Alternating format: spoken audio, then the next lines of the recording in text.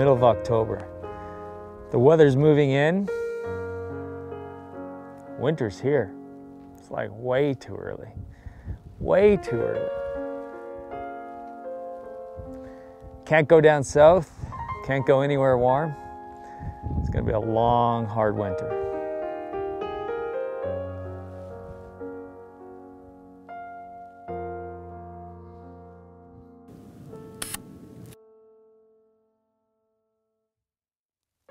It's wonderful when you can sit and listen to the snow fall.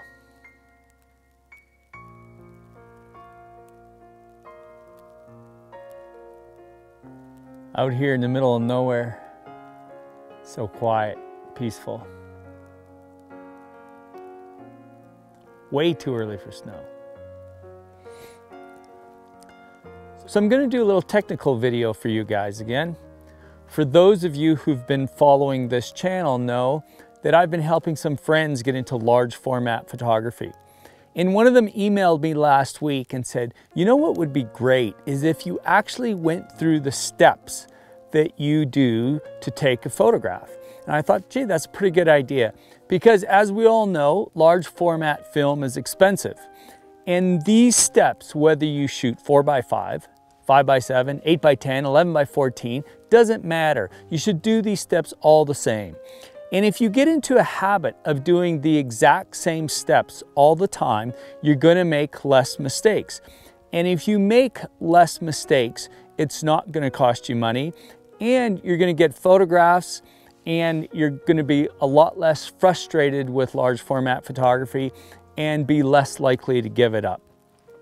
So I'm going to take you through the steps that I do to take a photograph each and every time. Each and every time is always the same. It's always repetitive. I have a systematic way of taking photographs, right from when I grab my tripod to getting my camera set up on the tripod and taking the photograph. And I'm going to take you through those steps right now.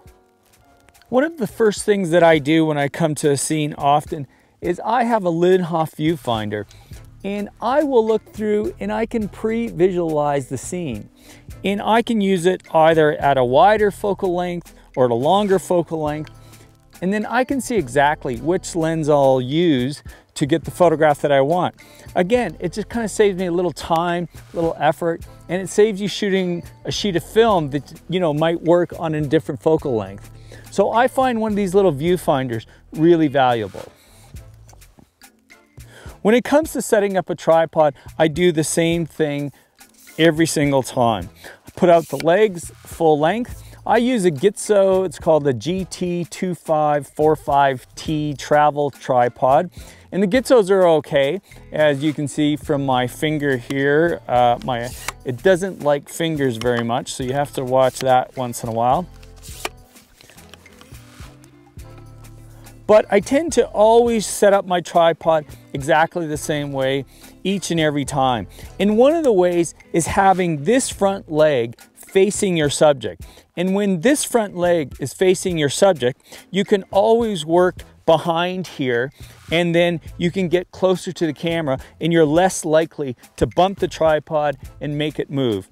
Same with the head. Even before I put the camera on the tripod, I get the head in the correct place, I kind of level it off, and then I get everything set for the camera.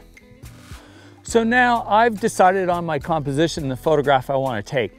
I've already decided if I'm going to shoot horizontal or vertically, because once your camera's set up, you don't want to be moving it and taking a photograph. Once you move it, you have to refocus, make sure everything is locked down tight, because oftentimes if you move it, you can slightly move the composition. The next thing I'll do is mount the camera to the head. And I always give it a little wiggle and make sure it's tight. I've had a couple of times when I've mounted the camera and it hasn't been super tight and it's kind of come a little loose, and I've never had a camera fall, but that's why. I always make sure it's super tight like that. The next steps I'll do is I will put the cable release into the lens and then just do a quick check, make sure that that's firing. And then I will open the preview lever and I will open the aperture to f5.6 to make sure the lens is the brightest it is so that you can focus on it. I will just do a very rough composition on the back of the camera, looking at it really quickly. My next step is I also, even though there is a bubble on the camera, I have a little level, and I will make sure that the camera sits level, because that's part of the joy of using a large format camera. When you level up the backs and level up the camera, then all the lines are correct. And that's one of the reasons I really like using a large format camera, is to correct this perspectives. We don't see, when you shoot with a wide angle lens and you know those converging lines, the lines that look a little wacky, a little curved, we don't see that with our eyes. So I like to take a photograph that has all the lines straight, and when you see those prints, it's just a lot more pleasing to the eye when you do that. So now I have a rough composition, I have my camera's level, my camera is set at the widest aperture. I will now go under the dark cloth and start doing a fine-tuned focus. At this point, I always have my loop on. I usually have a light meter on as well, so I have both. I don't, so it doesn't hit the mic and cause some noise. But then I'll go underneath and do a fine focus. And after I do the fine focus, then I'll do a fine last composition. And I'll give the image any rise or fall that it needs, or any kind of movements that it needs. And from here, we're set.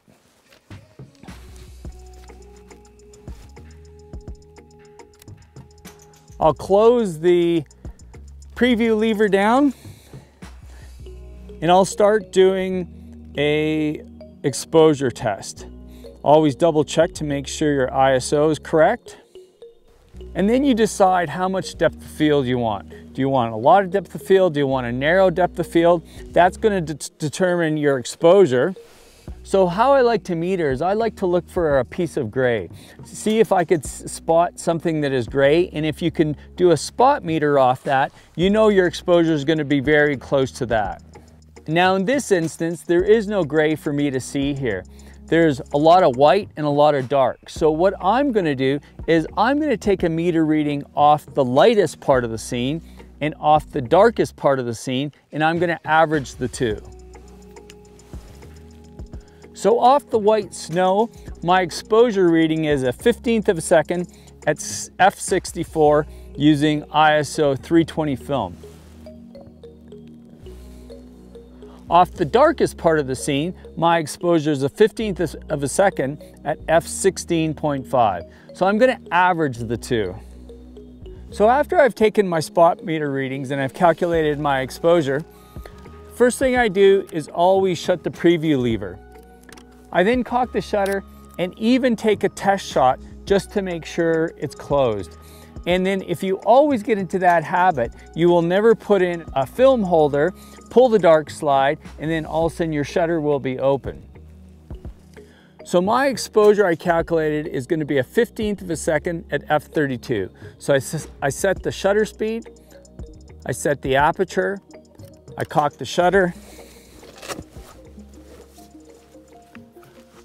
I get out a sheet of film, and I gently put in the film holder into the back. You don't want to be jerking on it or doing it hard, because sometimes you can move the camera. I then pull the dark slide out. I always wait a second, make sure there's no vibrations happening.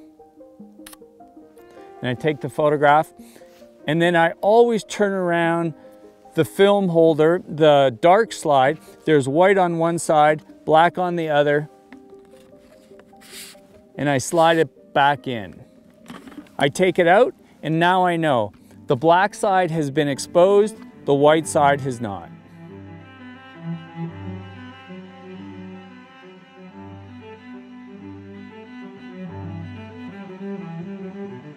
And that's it. I've taken my photographs. I take my film holder and I put it away as fast as I can generally when I'm working out here. It's not dusty today, but dust is a huge problem out west here. Today it's rainy, it's snowy. You don't want to get the film holders wet. You don't want to get your film wet.